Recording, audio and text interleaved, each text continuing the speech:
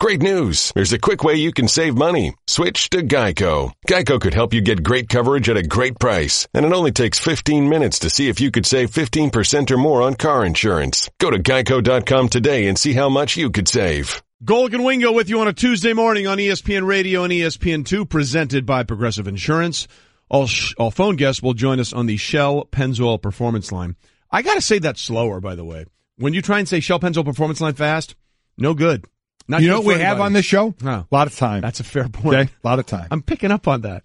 You know, I'm slowly getting up on that. Lengthen the words out. So, Michael, glad you are here with us today. I'm mad at Allie for putting up the gif she did of me falling down in the woods. I think it's awesome. Yeah, at Golic and Wingo. I fell in the woods yesterday, walking the dogs, got tied up in the leashes, tried to hop over it because I was an athlete, found out I'm not anymore, and now I can't lift my arm over my head.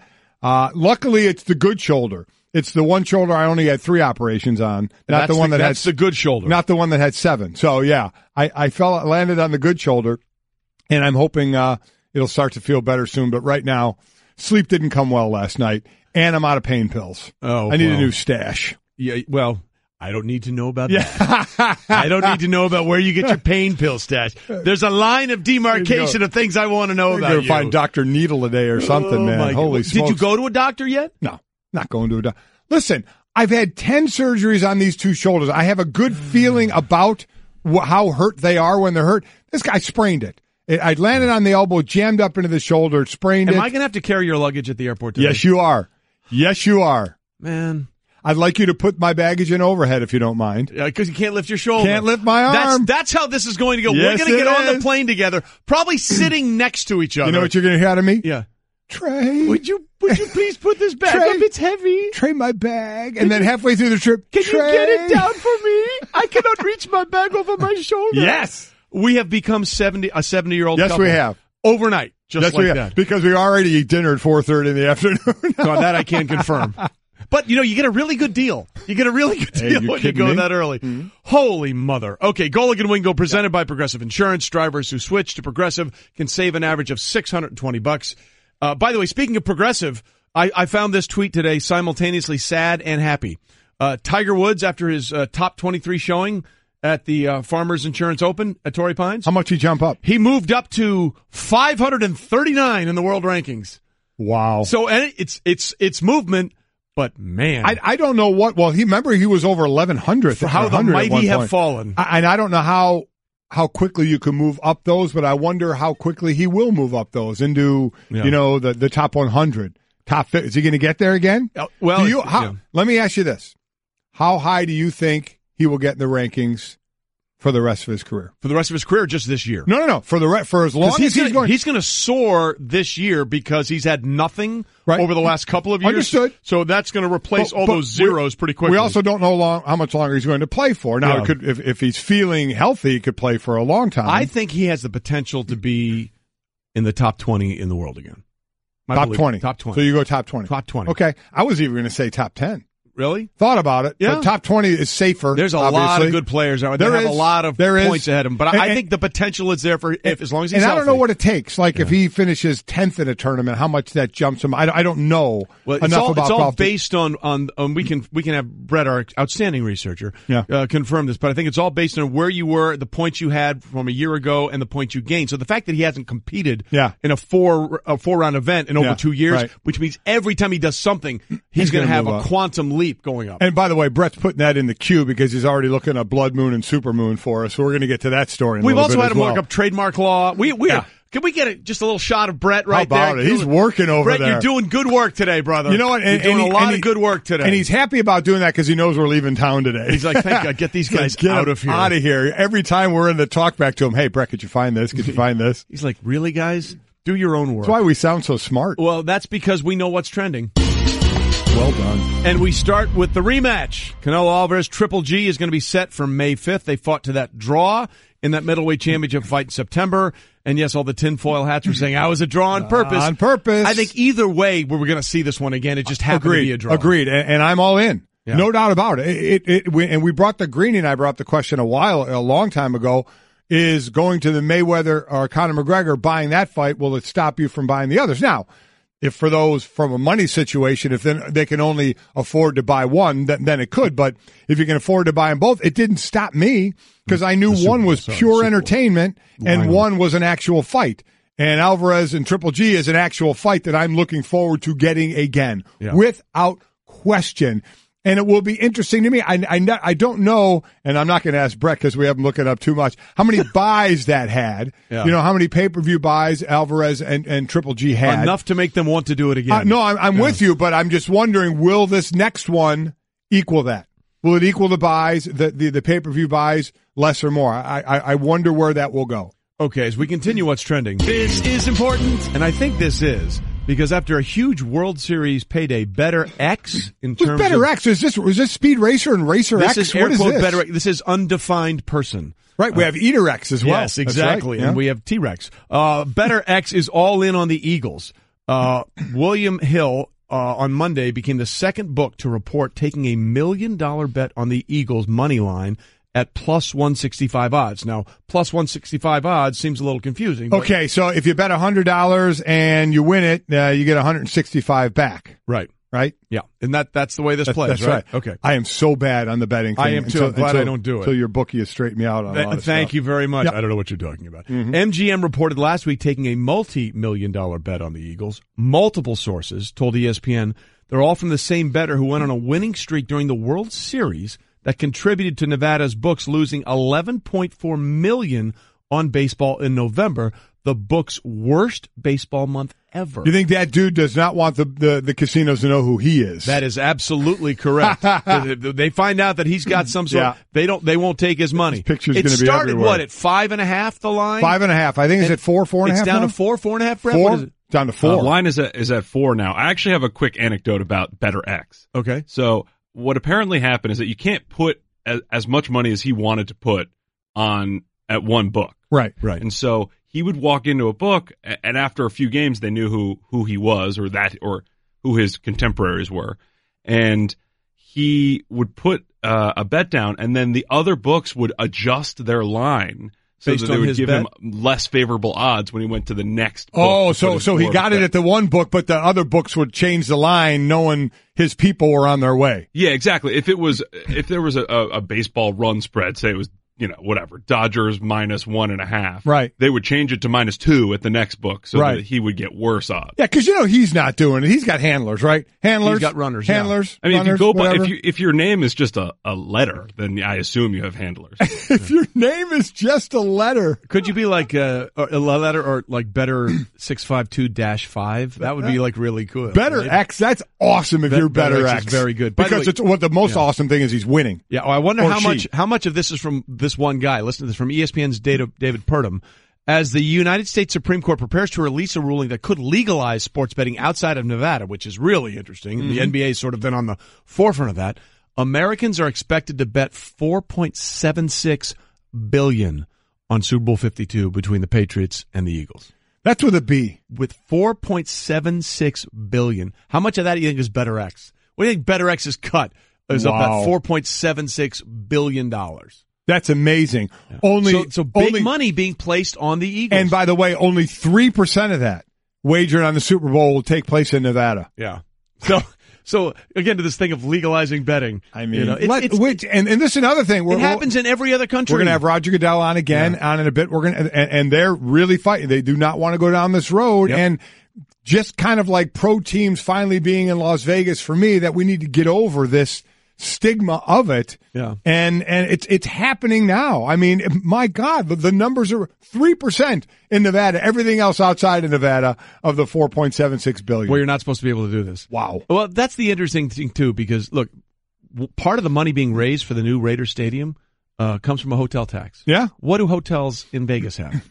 Casinos and sports. Yes, they do. So, look, I get it, but it seems to me everywhere else, I mean, yeah. In the UK, for example, you can bet mid-match on something, and now your odds decrease. Find a way to take advantage of it, in my eyes, instead of fighting it. Yeah. Try and take advantage of it. I mean, you can change your bet during the actual tournament if it's going your way or not going your way. You know what? I'll start betting heavy, and I mean heavy, when you can start changing your bet after the match is over. Look, it's an interesting dynamic. It's everywhere. A lot of Did you even get that? Yes, I did. Okay, I did. You just didn't want to. You just didn't want to acknowledge it, did you? 100%. Was it that dumb? Was it that bad? No, it wasn't that bad. Okay, I wasn't really listening. All right. Meanwhile, this is really important, I think, for the Jaguars and Blake Bortles.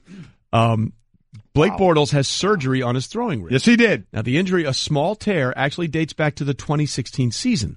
But Bortles had been managing the pain by getting the injections. Mm-hmm.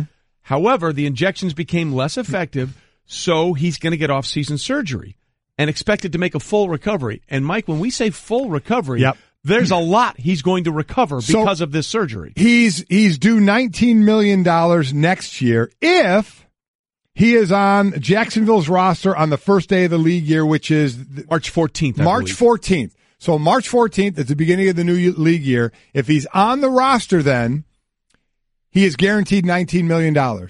He just had surgery. You know what teams can't do after you have surgery and you're not 100%? Cut you. They can't cut you. So he had surgery. So do we think between now and March 14th, he's going to be cleared 100% from his surgery? I'm going to say no. I'm going to say no as well, which means 19 mil kicks in that he's guaranteed. Then what happens? Well, then, that's the interesting question. If you don't want him as your quarterback, we saw Brock Osweiler get traded with all that for 16 mil to the Cleveland Browns, and we saw how well that worked out. Some are going to, you owe him $19 million. Some are going to trade for $19 million because I still don't think they want him to be the quarterback there next year, but do you get your hand forced by this? And if you're paying Blake Bortles a one-year contract at $19.4 million or $19.053. Whatever it is, $19 mil. You're pretty safe. $19 million. Yeah. The question then becomes, how does that hamper your ability to spend a lot of money on another quarterback? Right. Exactly right. I'm pretty sure all of that 19 rolls into the cap because it's a one-year contract. Right. I mean, I don't think there's any way you can offset that. If it's only 1 year left, then now what you can do is try and rework that deal. Right. Where say, hey, we'll extend you with the idea of not really extending you, which would give him a 2 or 3 year deal. You can roll a lot of that lump sum into a signing bonus, which would lessen the cap impact for 2018, which then you could use some of that money to go get, I don't know, let's say a trade for Alex Smith. Why would you would have to really entice Blake because why would he change anything? Yeah. He's 19 mil for a year and then he could be a free agent. That's the part. Because I think that you could make up the money to him by putting it in the bonus. As long as you make up the money to him, yeah. But you're right. There will be other issues about whether or not he's going to have free agency at the end of the 2018 exactly season. Right. So exactly he's right. going to have to want to play along a little bit. Yeah, unless there's some, the funky numbers in here that we just don't know about. We'll get Brett on that. Yeah. Well, somebody smarter Brett, than us. do math. Yeah. Do math, Brett. Yeah. He got better X and all that kind of stuff. He can figure that out. We still have to get to the blue moon, harvest moon, super moon, blue moon, blood moon, all that stuff. Yeah. Solar eclipse of the heart. Yeah, that Bonnie Tyler. There you go. Yeah, nice pull. Everyone my son Mike says, he's going, what? 90% of our audience like, what are those guys talking about? What do you say? But we'll get to it. We know we should be talking about now as what's trending is over. Let's sound off on Super Bowl's opening night. All right. It's brought to you by ADT. Considering home security, consider this. For 140 years, ADT has helped stop more crime than any other home security company. Visit ADT.com to learn more. Now, up until, 3 years ago, the teams arrived Sunday or Monday at the Super City, and then they had media day on Tuesday or Wednesday. Yeah. Tuesday, I think it was. It was Tuesday. It was absolutely Tuesday. How much happier do you think the players are to get it done Monday night? Absolutely. Have to be just now. Philly got here Sunday, and they got to tour the Mall of America. They went around the Mall of America, which we'll be doing probably later on today. New England got in yesterday, and it's great. You get in, boom, you go do that thing last night, and you're done. It's over. You're done. I think that's fantastic to get it over with. It's called Super Bowl opening night now. Yes. And they parade. I think it started at Super Bowl 50, because it was the golden anniversary of the good. Super Bowl in San Francisco and all that stuff. But they have it as a nighttime event. They have the guys out there. They parade them. They wave down at the Minions and the massive horde of media people down there and the crazy people as well. And then they go to their podiums and they talk. Fashion statements were in vogue last night. Yes, they were. Including Patriots head coach Bill Belichick, who got off the plane wearing a fedora. Yes, he did. And for a guy that normally dresses in a hood and cut off sleeves on a sweatshirt, this was a change. Yes, it was. A radical departure. Good look. So obviously Bill Belichick was asked about his fedora. I saw you at the hangar, Coach, and you look dapper. I'm talking like GQ-ish, and I see Linda over there smiling. Does she have anything to do with the wardrobe? Yeah, she might have a little bit to do with it. That was my dad's hat, so I thought I'd just toss that one on today, and so I felt good about wearing it. So Minnesota's a good place to have a hat, so did the trick. Okay, there's a lot to get into there. But so anybody wanting to goof around or have a good time with that, Bill just chilled him on that one, saying it's his dad's hat. Exactly. Here's the deal. Yeah. His dad passed away in 2005. Right. So the last Super Bowl his dad saw him win was Super Bowl 39. Which was? Against the Philadelphia Eagles. So it was. And there's that great shot of both Bill and his dad getting dumped, the Gatorade dumped on him. Yep. And his dad's like, whoa, I didn't see that coming. Yeah. So he's trying to channel as much good karma. What a great moment, though. What a great reason. Where your dad's hat. That is so cool. You know what? This worked out the last time, Dad. You were here, and that was the last time you saw me win, so I'm going to have you here Very with me cool. again. Really, really neat thing. Wearing that hat. Yeah. Also making a fashion statement, as he always does. Tom Brady showed up wearing 2 gloves again. Yes, he did. I guess he still doesn't want people to see what's going on there. I mean, come on. We know the hand's not going to be an issue. The stitches are already out, so it's not going to be an issue. The stitches are out. Maybe he just didn't want to see the scar. I get it, But he wore the gloves again one more time. But he was also asked about the controversy that started over the weekend when a radio host, WEI, made some disparaging comments about his 5-year-old daughter. And then he cut his radio interview that he does every Monday during the season with WEI very short and say, I'm going to have to rethink whether I'm going to talk to you guys again. That reporter, by the way, has been suspended indefinitely. He's not at Super Bowl week, and he is not working there until they figure out what they're going to do with him. Right. And so obviously, because of the way Tom had handled the interview Monday morning on WEI, it came up, and Tom was asked about the radio host who made that disparaging remark about his daughter. Well, I think, we all have careers and we all, make mistakes. And, I mean, I'd hate for someone to have to change their life over something like that. That was certainly not what he intended. And have you thought about whether you'll go back on the station, or is that something you'll deal with in time? Yeah, I haven't thought about it. I've been thinking about this game, and, yeah. It's something so out of football, but still for a guy with power. Because, listen, if Tom Brady got up there and said, you know what, I'll go back on that station if that guy's not working there anymore, what do you think would happen? Or he'd say, I'll go back on that station. I understand it was a mistake. Either way, then I think we'd have a clear indication of what's going to happen. Right. The fact that he's leaving open. But I mean to the point of the reporter. Right. I'm saying when he said, I don't want to, or the talk shows, I don't want somebody to have to change their life over this. Like I said, Tom would have the power to do that, right? Yes. Tom could say, I'll come back and do that show if that guy doesn't work there anymore, and that guy would not be working there anymore. And Tom is saying, if you want to say to his credit, because there may be that some people that said, screw the guy for saying that about my kid, because this went beyond an athlete or any type. This was a parent. As we all heard that remark, and as a parent, we all cringed and said, wait a minute, this guy's talking about a 5-year-old kid? Are you serious? It's just not a place you want to go. So forget it that it's a quarterback. It's a father hearing somebody say that about their kid. So nobody was shocked at his reaction. But him there saying, listen, I don't want to cost the guy his job. I don't want to have to make a lifestyle change because of one day. You're on the air long enough. You say something dumb.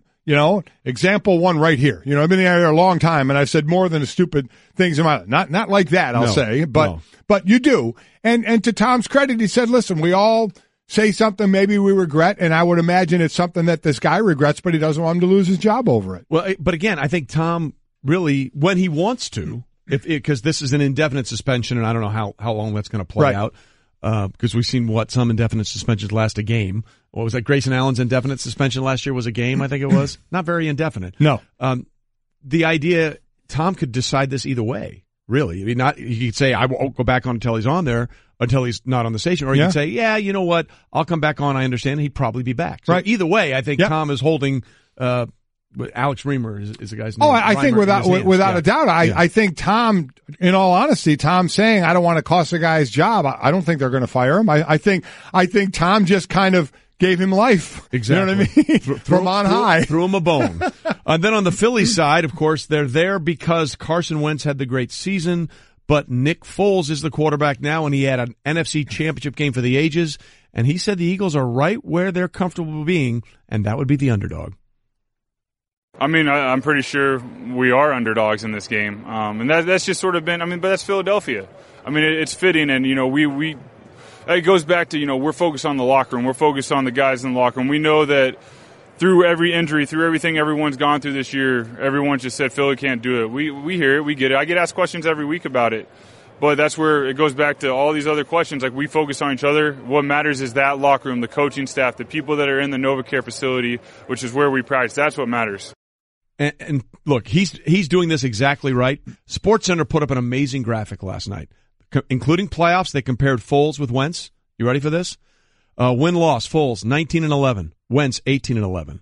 Completion percentage over their careers: Foles 62%, Wentz 62%. Touchdown to interception ratio: Foles 52 touchdowns, 18 interceptions. Wentz 49 touchdowns, 21 interceptions. QBR: Foles 61, Wentz 60. Finkel is Einhorn. And you know what? And they had a Foles decision. Is Wentz. And let's go back to how many people invest big time in their backup quarterback. Yeah. All right. So this goes back to the beginning of the season. Jeffrey Lurie saying we utilized $12 million to have a second quarterback, and it may have seemed irrational, but I remember the phone call I had with my GM, and I said, we have an opportunity to do this. Do you have any reservations of using $12 million this way versus another position? And we both agreed it was absolutely the right thing to do. How about that decision if it went the other way? Nah, you know what? We're not spending $12 million on a backup quarterback. They decided to, and it's bailing them out right now. Look, so many times the guy that doesn't play might be the most important guy on your team, because if you need him to play, right, he can do what Nick Foles exactly has done. right. Nick Foles has done something that only Joe Montana has done in postseason history. Back-to-back games completing over 75% of his throws. Listen. The list is Nick Foles and Joe Montana. It's insurance. You pay a high premium for insurance, and you hope you never need it. Exactly. Hope you never need it, but if you do, it can come in handy for you. It's like when we lost power in that October 11th, 2011 snowstorm.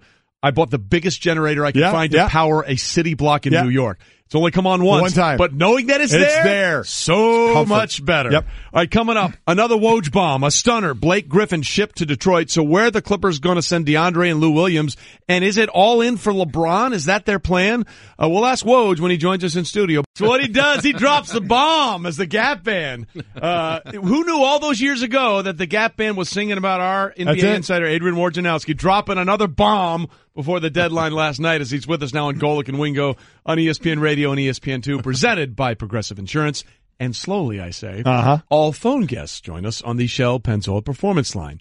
Adrian inside the studio to bring us the Straight Talk by Straight Talk Wireless. Best phones, best networks, no contracts. So that song, Gap Band, brought back some memories for you, right?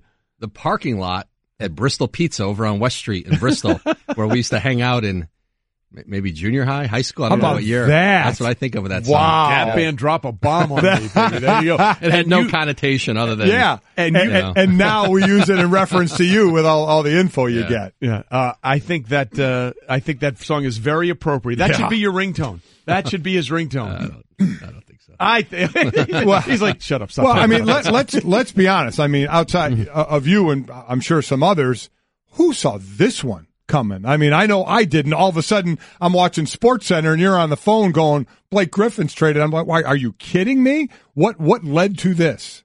The Clippers and Pistons talked about a week ago for the first time about this deal, and it didn't go anywhere until Sunday evening is when it started to get serious and it started to move quickly.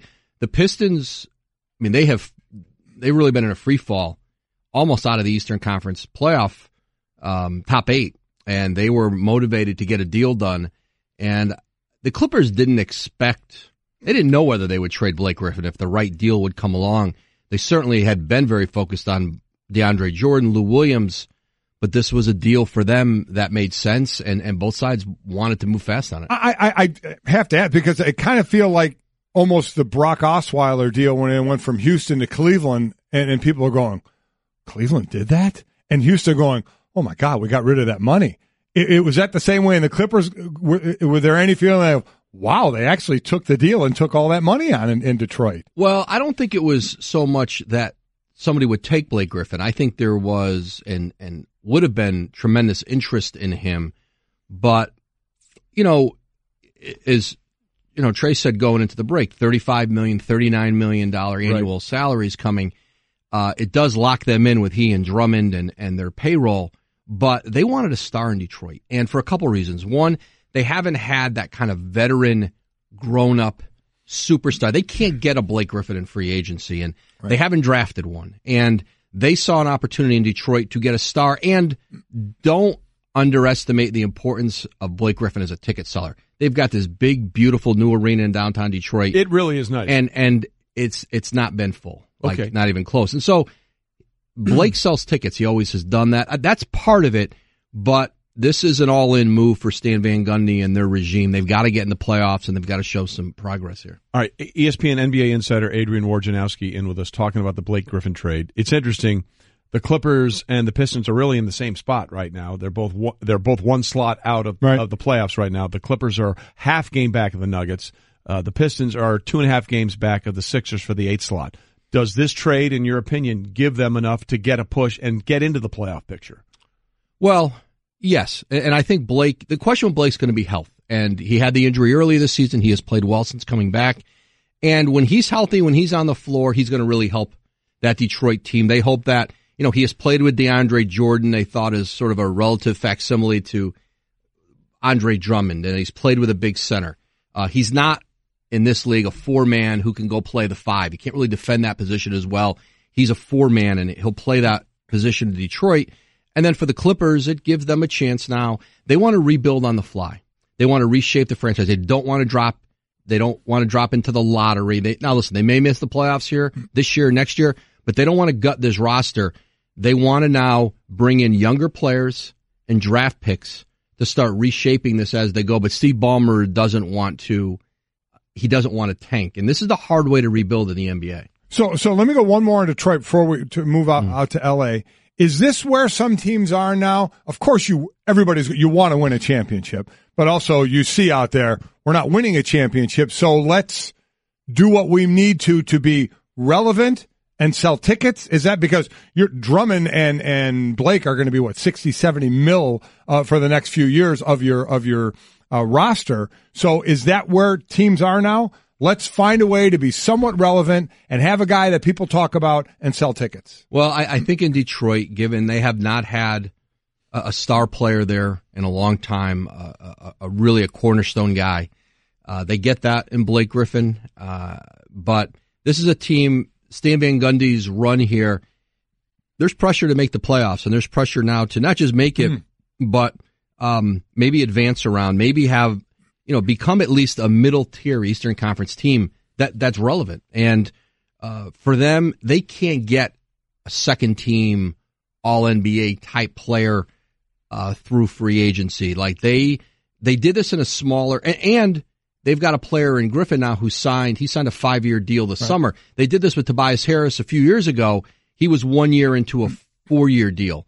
And so you're getting guys with years to go on their contract who you kind of have under control now going forward. And it's a bit of a risky play for the Pistons, again, because of Blake's injury history.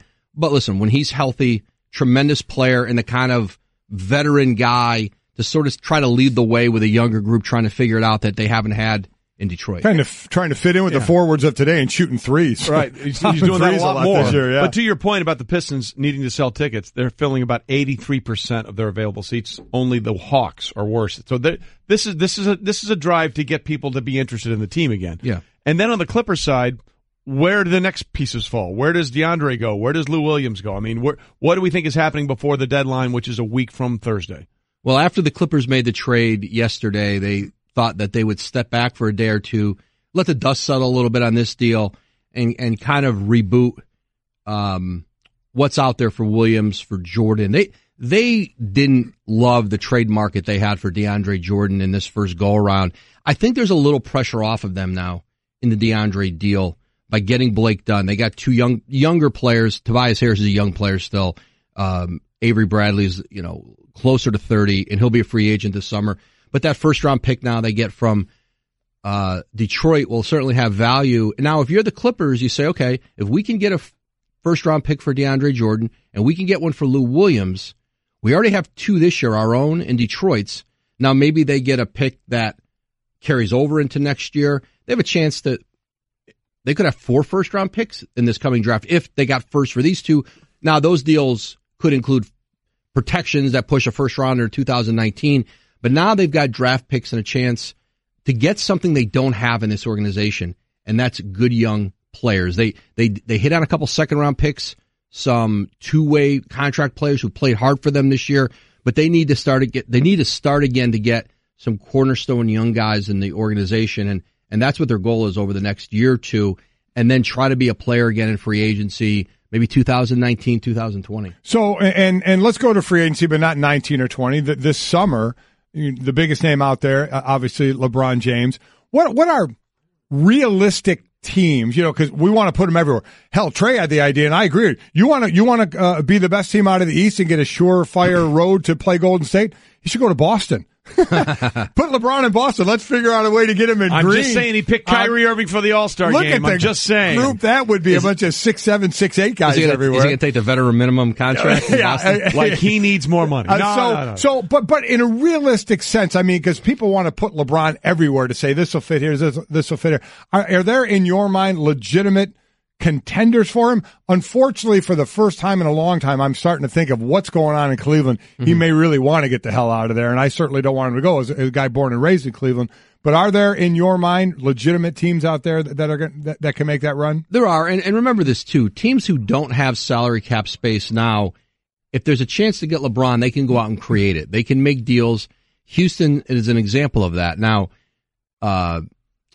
they can go out with Ryan Anderson. Now, Ryan Anderson's contract, $20 million a year. That's tough to move. They had trouble last summer when they tried to move it. But it's one thing to try to move it for Carmelo Anthony to create space.